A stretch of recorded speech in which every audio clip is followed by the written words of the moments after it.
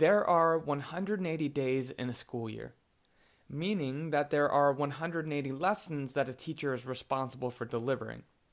In my second year, I had 4 preps, which meant that I had to create, let's do the math here, 720 unique lessons.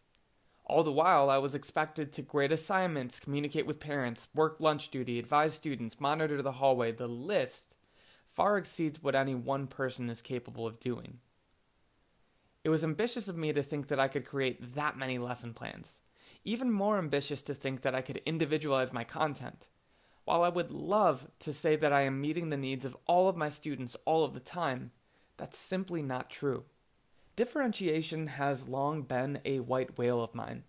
Only if my career was an adaptation of Moby Dick, it would read less like a page-turning white-knuckle pursuit and more like a poorly constructed manual on how not to drown. For reference, in a 7th grade unit, my curriculum offered 3 different sets of books, leveling the reading to better meet individual needs. But this created more work for me, tripling the amount of books I had to read. I had to skip that unit. I settled for a one-size-fits-all approach because at the time, it was the only approach that worked for me. But what if differentiation didn't have to create more work for the teacher? I would love to be able to reword language on an assignment, simplifying it for students who need it. It's equitable, it's definitely admirable, but for the teacher that's up until midnight because they're only one assignment ahead of their students, is it really all that practical? This video provides practical advice for how to differentiate content. We'll take a look at 2 different sets of exceptional learners, learners with intellectual disabilities and gifted learners. We'll start by identifying the behaviors and intellectual challenges of each group, and we'll finish with recommended strategies and assessments. The American Association on Intellectual and Developmental Disabilities defines intellectual disability as a disability characterized by significant limitation both in intellectual functioning and in adaptive behavior as expressed in conceptual, social, and practical adaptive skills. In layman's terms, learners with intellectual disabilities have limitations in cognitive ability and often lack skills in proper social behavior and self-care. More practically, what this means is that people with intellectual disabilities are likely to experience deficits in attention, memory, language, self-regulation, motivation, and social development. There is less consensus on the appropriate definition for gifted learners, but Sternberg's triarchic theory of intelligence suggests 3 main kinds of giftedness: analytic, synthetic, and practical.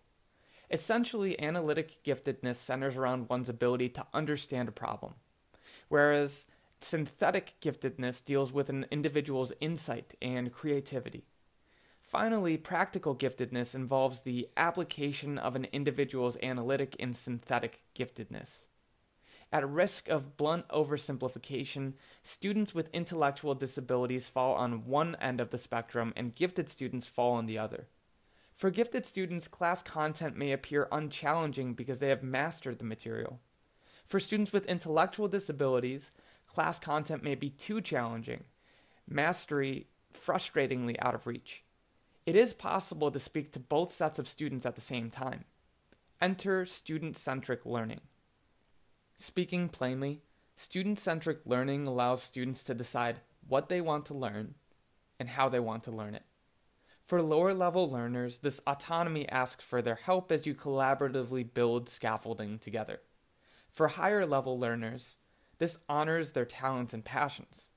Student-centric learning will simultaneously address the deficits a student might have in attention, memory, language, self-regulation, motivation, and social development, while also addressing a gifted student's analytic, synthetic, and practical giftedness. Putting this idea to work, here's a student-centric unit plan. The unit plan asks students to apply concepts learned in class to media that they encounter in the real world. It begins with whole class learning, progresses to small groups, and culminates with an individual assignment where students construct a written essay and a video essay. Because this unit is student-centric, 17 in-class days are devoted to independent work.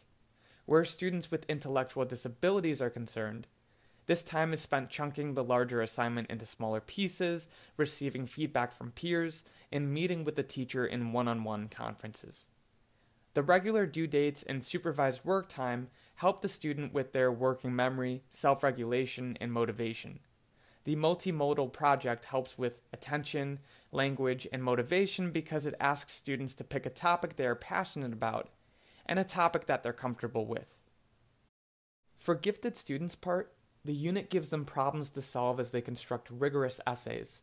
Think analytic giftedness.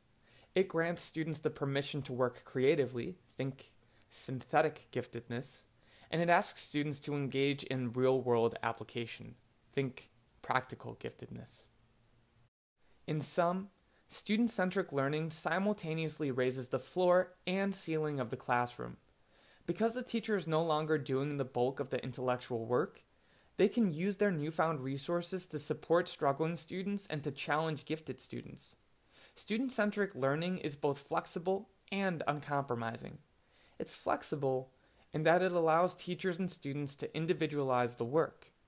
It's uncompromising in that it refuses to succumb to the notion that one size can fit all. No two students are alike. This is true even for the neurotypical student. Therein, though it would be easier to ask exceptional students to be more normal, it is better to ask students what it is that makes them exceptional, neurotypical student or not.